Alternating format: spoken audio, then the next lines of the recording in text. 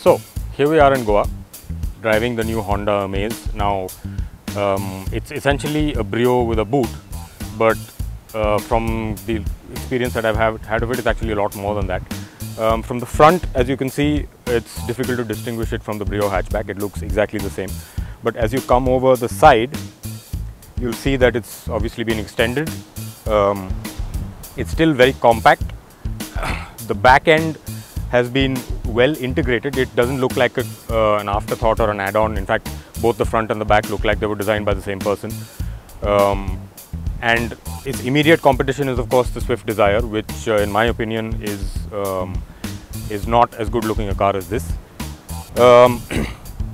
The car that we drove in Japan a few months ago looks exactly the same as this. I don't see any changes that they've brought onto the production model. This car is riding on 14-inch wheels, but there is room to add another inch or so possibly 15-inch wheels could fit in there. The boot, if you will just come around the back, is 400 liters, which is a lot more than the immediate competition, the Swift Dzire. And most importantly, contrary to what you would expect from a hatchback that's been turned into a sedan, it's really roomy in the back.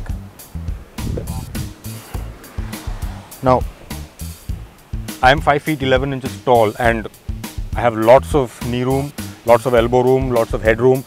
So the utilization of space is excellent. They've really done a good job as far as that is concerned. The Amaze is going to come in two engine variants.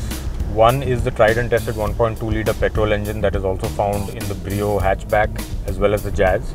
But more significantly is the new ID Tech 1.5 litre diesel, which is Honda's first ever diesel engine in this country.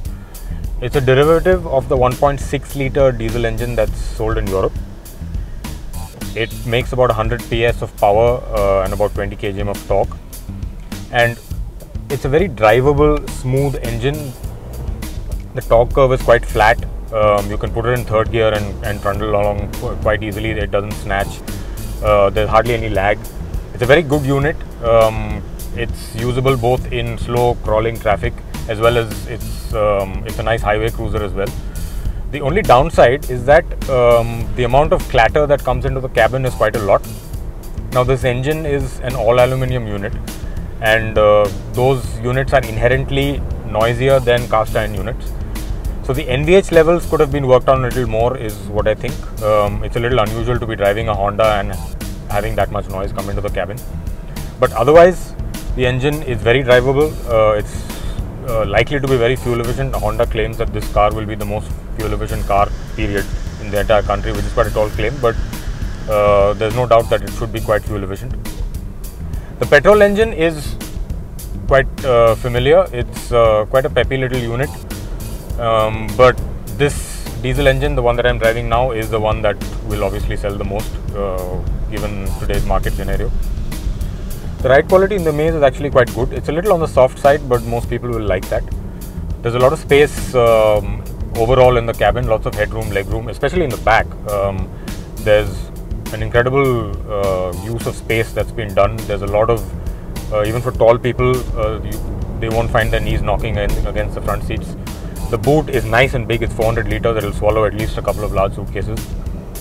So overall, this is a very well packaged, extremely practical car, and if they get the pricing right, it should do well.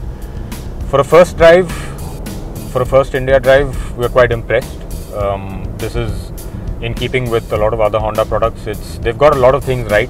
It does a lot of things without being quite an enthusiast car. It's fun to drive without being overly sort of boring. It's practical. It's spacious. So I would say that we are quite impressed, and until we do a full road test, the report is good.